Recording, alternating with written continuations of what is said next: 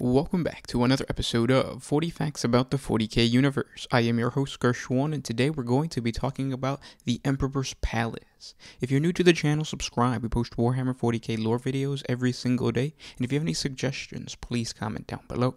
But with that said, let's get into 40 facts on the Emperor's Palace. The Imperial Palace is the heart of the Imperium of Man. It is not only the seat of the Adeptus Terra and the center of imperial power and administrative authority, but is the home to the God Emperor of mankind. Located on Terra, it spreads across the whole of what used to be the Himalayan mountains of old Earth, now called the Himalaysians. Long ago, when the Imperium was still very young, and the Emperor of mankind had just successfully unified the techno-barbarian empires of Earth in what is known as the Unification Wars, the artisan masters of the many rival Masonic guilds raised the Emperor's imperial palace up, block by gilded block, to be a statement of unity and regal. The warring tribes and creeds of Terra had been fused under one rule, and the Imperial Palace was intended to symbolize the staggering achievement. The Imperial Palace is not so much an edifice as it is a handcrafted landmass. The artisan masters built it upon Terra's greatest mountain range and transformed the monstrous peaks into their bulwarks. It towered above a world laid waste by centuries of war. And though that world was being rebuilt with wondrous cities and architectural marvels blooming in the new age of unity, nothing could match the magnificence of the Imperial Palace. The palace was described as pure beauty, a euphoric vision of gold and silver. It was said that when they had finished their task, the artisan masters of the Masonic guilds set down their tools and wept. By the time it was completed, it was the largest single man-made structure in known space. Its footings sank deep into the planet's mantle. Its towers probed the airless limits of the atmosphere. This massive structure is today an interconnected series of continent-wide fortifications, comprised of cyclopean and pyramidal structures that extend for several kilometers into the sky and for several kilometers beneath the surface of Terra. The palace is said to have 4,029,854 chambers in its entirety.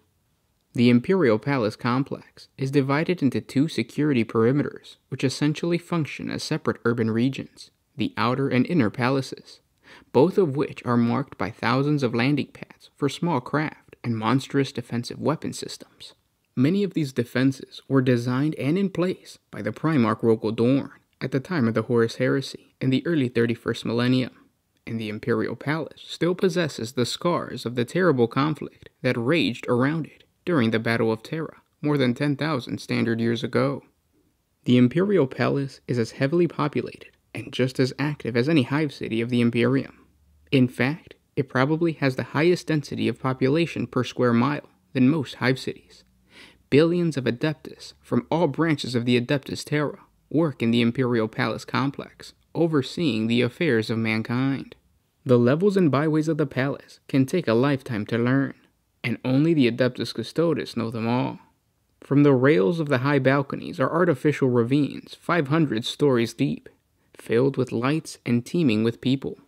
Some of the great domes in the precincts are so vast they contain their own miniature weather systems. Microclimate clouds drift under painted vaults. Rain in these areas is seen as a good omen. The outer palace has become a grim slum, inhabited by millions of destitute people who have no employment beyond the few scraps they can squeeze from the tables of the more fortunate adepts. While the Adeptus Custodes is responsible for the overall security of the Imperial Palace and directly polices the affairs of the inner palace, security within the urban zone of the outer palace is normally provided by the Adeptus Arbitus. The arbitrators are particularly concerned with providing security outside the many Imperial government office buildings of the outer palace, where thousands of people queue up every day to seek employment in the Adeptus Administratum, even if only as menial serfs. Such employment is better than the desperate fight for survival that confronts so many of the men and women who make their homes in the squabbled back alleys of the outer palace. Arbitus shock troopers are always on hand to brutally suppress the inevitable queue riots that break out every day as the grim lines of the desperate poor jockey for position. Regardless of the turmoil, the Emperor's Palace on Terra is the largest and most impregnable defense structure in the Imperium. Its inhabitants can rest assured that no outside threat will endanger them. The Imperial Palace was a surpassing wonder of engineering during the Great Crusade, yet the necessity to fortify the beautiful structure against the baleful intentions of the War Master and the subsequent widespread devastation suffered at the hands of the traitor hordes created irrevocable changes that made this place one of the safest in the Imperium. The 10 millennia since have seen it become ever more bloated, polluted, and immense. The palace's former aesthetic lies buried beneath the strata of Gothic ornamentation and the brutal grandeur of the cult imperialis. What once was bright and magnificent is now vast and lowering, a hunched architectural monstrosity that wears its martial might like a challenge to the terrors of the dark void. There can be no clearer metaphor for the fate of the wider Imperium, but though the palace is a grotesque mockery of its former self, still the custodes guard it well. This is no small task. The circumference of the palace's outermost wall is measured in thousands of Terran miles. Its corridors, chambers, vaults, and plazas are so multitudinous that no single record remains to list them all. And the social subnations, clan holdings, and techno-urban serf tribes that dwell within its walls could populate entire star systems. Despite this, the Adeptus Custodes have always proven equal to the duty of overseeing the palace's defense. It is they who patrol the colossal and seemingly endless walls, who stand guard over the sanctums and armories, who patrol the petitioner's highways, the famed spaceports, and the vast fortifications. They inspect the endless miles of orbital guns and defense silos, and maintain a wary guard over the hidden vaults deep within the palace, which contain secrets so dreadful that they could bring about the fall of humanity were they ever released. And yet the Adeptus Custodes find the manpower and dedication to do so much more. For thousands of Terran years, their shield hosts have mustered in secret and set out aboard warships to strike down threats identified by the roaming eye of the Emperor.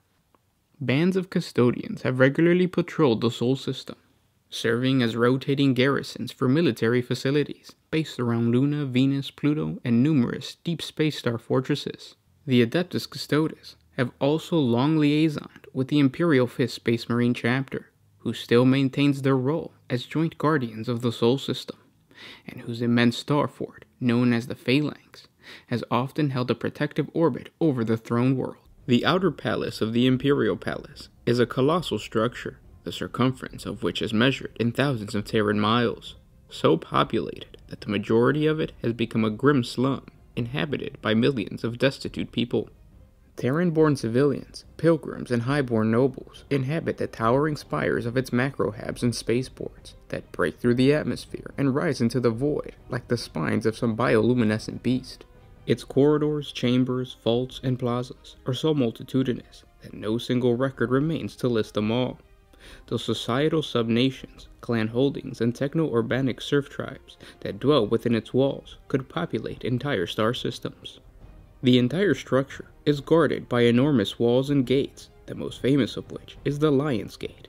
The Lion's Gate overlooked the fields of the Brahmaputra Plateau, serving as one of the two massive spaceports that serviced the Imperial Palace. It had once been a thing of magnificence, a massive gate topped with two gilded beasts rising up to lock claws in feral dispute. During the fortification of the Imperial Palace in the early 31st millennium, after the outbreak of the Horus Heresy, Rogaldorn had these two great beasts replaced with macro-gun ports. A curtain wall of bleak rockcrete encircled the gate, its edge circled with void shield veins, like the spines of some prehistoric reptile. During the Battle of Terra, the Lion's Gate spaceport was the site of a massive battle between the White Scars and the overwhelming hordes of the traitor legions.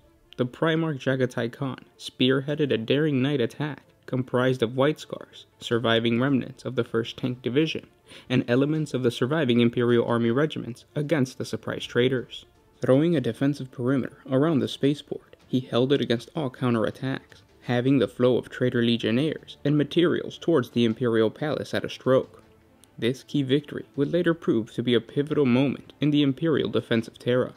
Another one of the enormous gates of the Outer Palace, the Annapurna Gate, is of the structures of the Imperial Palace that throughout the age of the Imperium, millions of pilgrims have flocked to Terra simply to see its exquisite craftsmanship. The work encrusting this gate took Menso of Trevord 30 standard years to complete, It was said that his ornamentation surpassed even the Eternity Gate in pure aesthetic.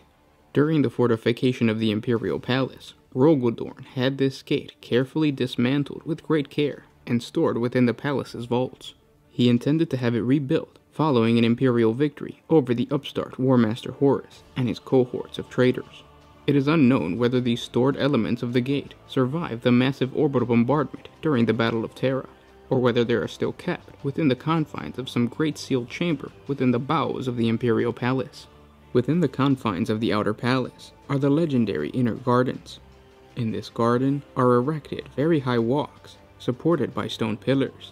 The inner gardens are paradise, and were constantly replenished with all sorts of flora and fauna, drawn from across Terra and the human-settled galaxy.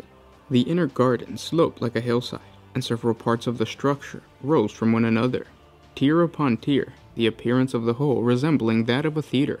Unfortunately, during the Battle of Terra, the battle raged across the grounds of the inner garden, turning the vast parkland into a charnel house.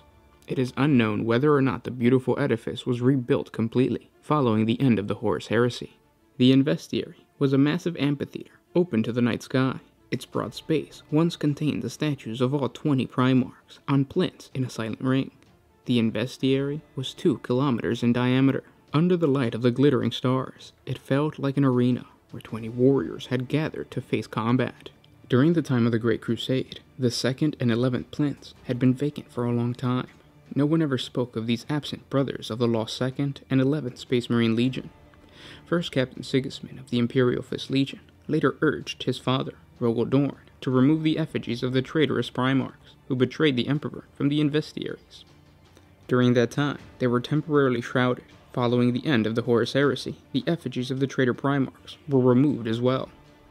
Also in the outer palace, the Hall of Lang was a favorite place for the Emperor when he was still walking amongst men. When he was not sequestered in secret toils in the deep, private crypts of the palace on his Imperial Webway project, he was known to spend a great deal of time in the hall, measuring the angles of space and time. He was said that the past and future commingled at the site, and had done so since primordial time, before the place had owed the name Lang, before the Emperor had ever been born, before the roof had raised above it, or human eyes had seen it. The Hall of Lang, long beamed and dark, was simply a domestication of one of the Materium's myriad physical anomalies, filled with a tangible darkness that made many people feel uncomfortable within its confines. The immense hall was starlight dark and silent as midnight. It was decorated with columns, ancient statuaries, and metallic binding apparatuses set up by antiquarians of previous years that had never been removed. Also found in the outer palace, the Hall of Victories, was a several 100-meter-long hallway that was full of stasis glass cabinets, varying in size from those small enough to fit a human palm to some the size of battle tanks, arranged in rows across the hall. The Hall of Victories did not contain objects such as weapons or armor. Instead, it contained objects from across the galaxy that were millennia old, that symbolized humanity's achievements throughout history. The Hall of Victories was built several kilometers under the surface of the Imperial Palace, and had to be reached by elevator. The entrance of the Hall of Victories was a massive set of double doors, each gilded and engraved, showing pictures of a man and a woman facing each other. On the left door, the woman held a babe in the crook of one arm, and a sword in her hand, her hair flowing like a waterfall, mingling with a billowing dress that in turn merged with the long grass of her feet. On the right, the man, dressed in worker's overalls, chain with a cross-lightning bolt of unification hanging around his neck, had a wrench in one hand and a pistol in the other, looking to the skies. Between them burned a stylized star, surrounded by other pinpricks in the sky.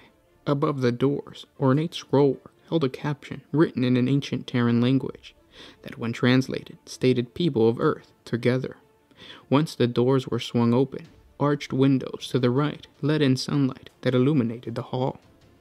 The stasis glass cabinets in the Hall of Victories held objects like the navigational circuits from the first warp-capable ship, and a broken piece of human-made clay pottery that was broken into 8 shards, marked with fingerprints and dents that dated back tens of millennia. Most of the objects held in the hall were technological or scientific in nature, but some were cultural.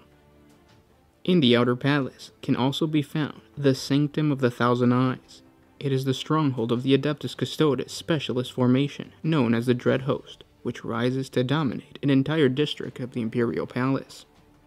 This armored bastion is lit with electro braziers and arc looms of immense size, all angled to underlight the 500 enormous eagle statues that line the sanctum's upper battlement.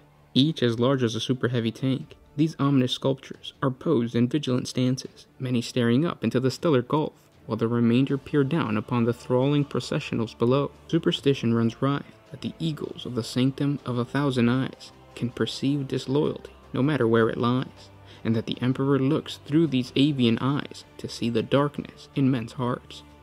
To some extent this is true. Each eagle contains a complex array of long-range augurs, servitor cognitator banks, and multispectral listening devices that feed floods of information down into the Sanctum's data shrines.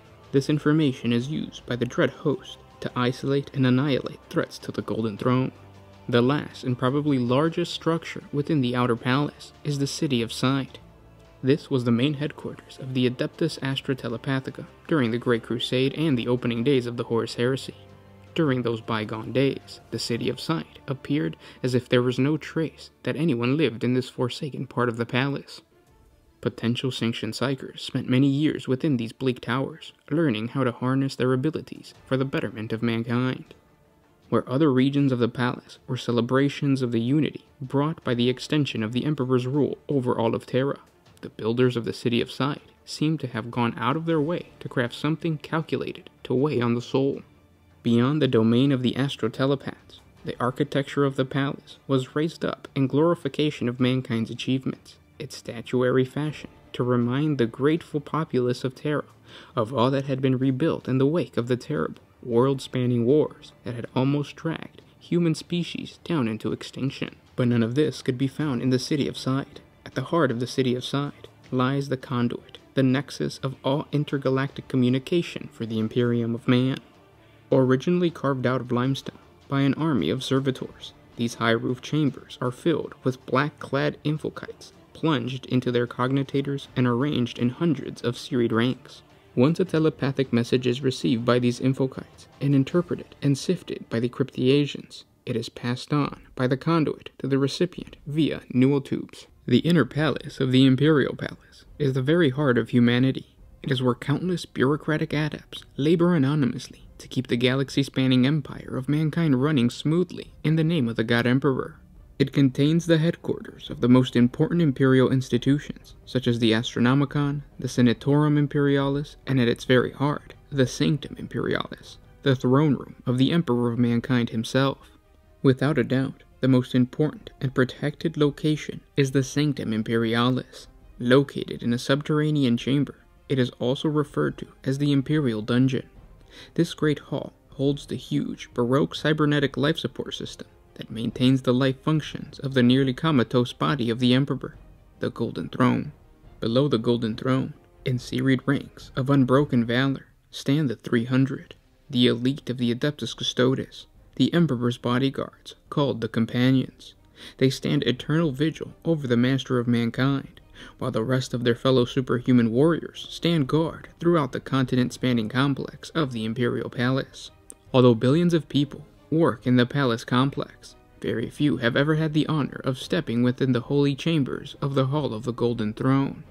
Hordes of tech priests from the Adeptus Mechanicus scurry about the Sanctum Imperialis, performing the maraud tasks that they do not understand, but are required to keep the Golden Throne's ancient mechanisms functioning.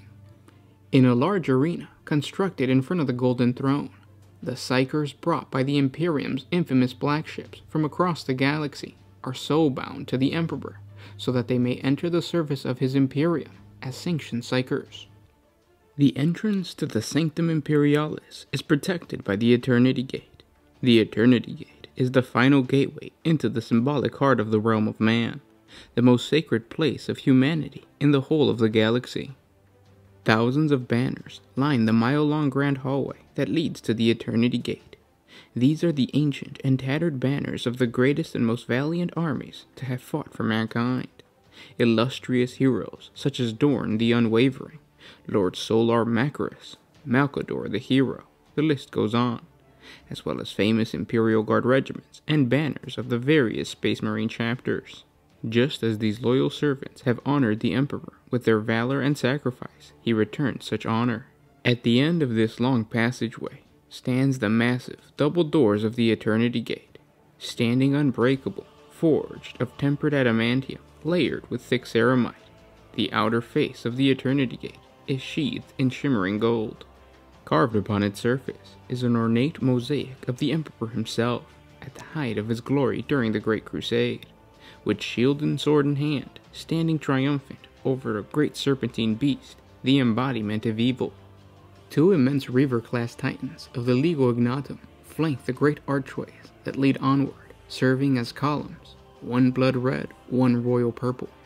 High over the archways, carved in obsidian, a massive Palatine Aquila, the wide-winged double-head eagle of the Imperium. The bowed carapaces of these giant combat walkers sustained golden mosaic roofings in which were buried the heavy macro cannons and multi-launchers of the Titans, just as their great armored feet were locked under the floor. Purity seals and devoted banners dangle everywhere. By each side of the archway sags a Titan's gargantuan power fist, which could seize and crush to liquid any unpermitted interloper. The other jointed arm of each Titan terminates in a massive, poised defense laser. Inside jutting armored heads of each Titan, rotations of warrior adepts of the Collegia Titanica have posted an honor guard during the last 10 millennia. For thousands of standard years, these two Titans have stood as columns, immobile, statuesque, awing all who approach. Yet in the ultimate emergency, their plasma generators can power up rapidly from standby mode. The electrically motivated fiber bundles that serve these war engines as muscles could tear their heaviest weapons free from the roof, bringing tones crashing down as blockade. The God Machines can then break free their feet and open up on the invaders with devastating fire. Even on standby, the Titan's power fists sometimes flex and pluck a body from the floor if the devotee in the Titan's vast metallic head sees it fit to demonstrate their power. Away from the Sanctum Imperialis, but still within the massive inner palace, lies the great chamber of the Senatorum Imperialis. This massive meeting chamber is where the imperial elite hold their parliament, and is best known as the meeting place of the High 12, comprised of 12 of the most powerful members of the various adepta that are the cornerstone of the Imperium. This council makes up the High Lords of Terra. It is within this chamber that the High Lords are tasked with interpreting the Emperor's will and enacting his rule across the largest empire the galaxy has ever known. Many monuments and memorials are scattered throughout the inner palace. The Pillar of Bone is believed to be a monument raised on Terra to the Imperial Fist's courage in an unnamed campaign.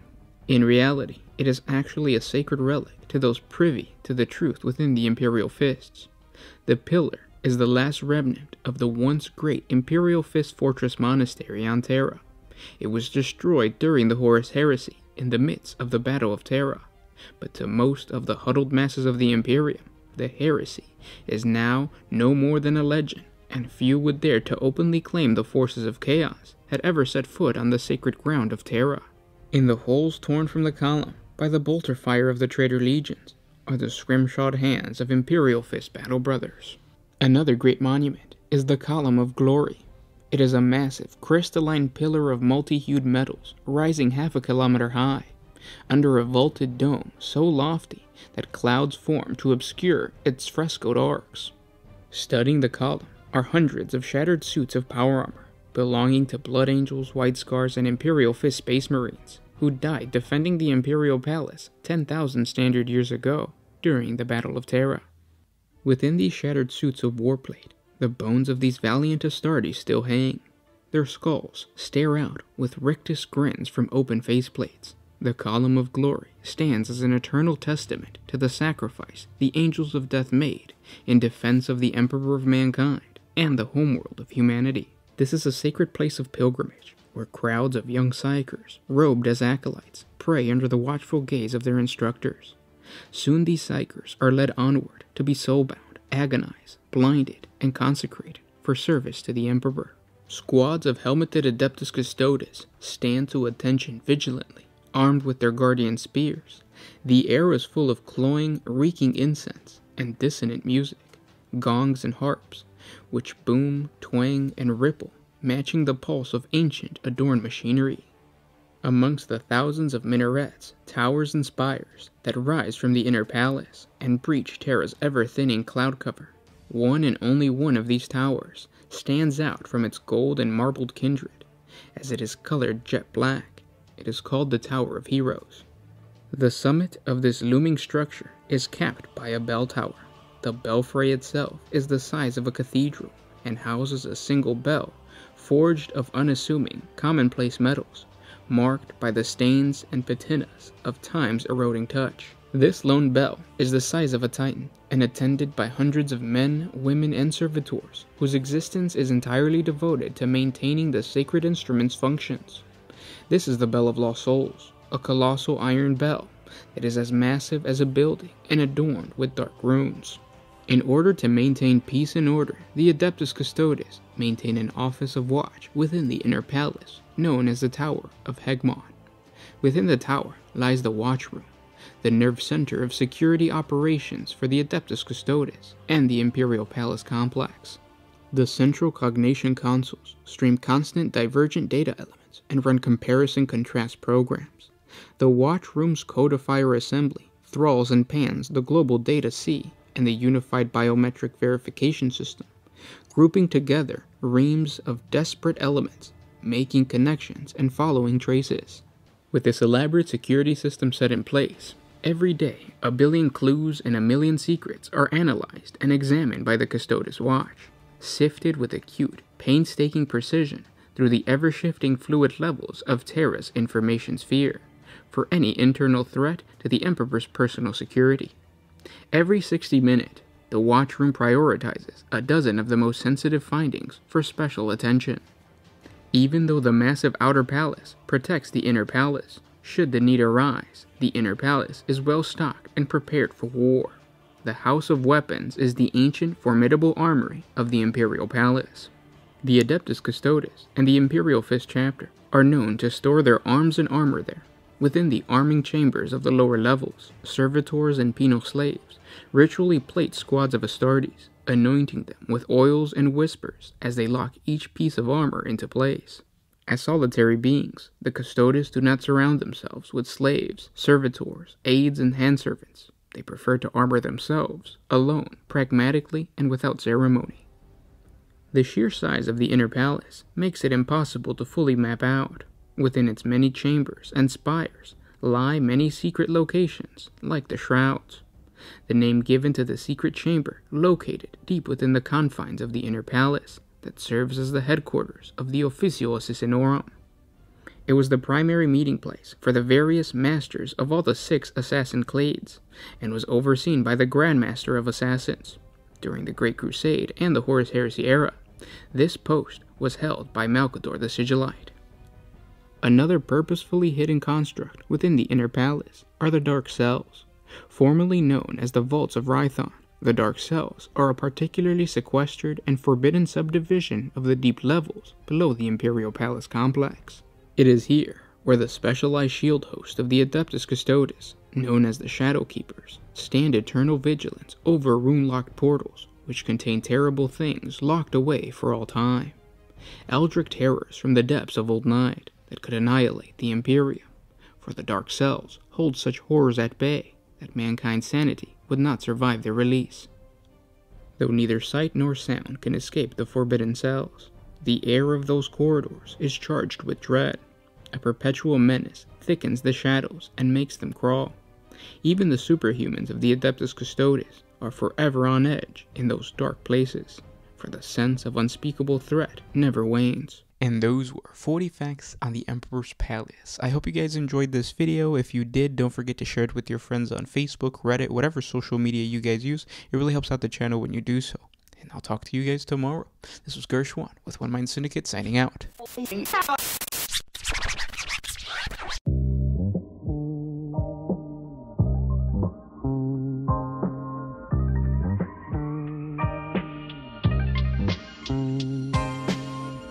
Always used to put my freedom first in any situation.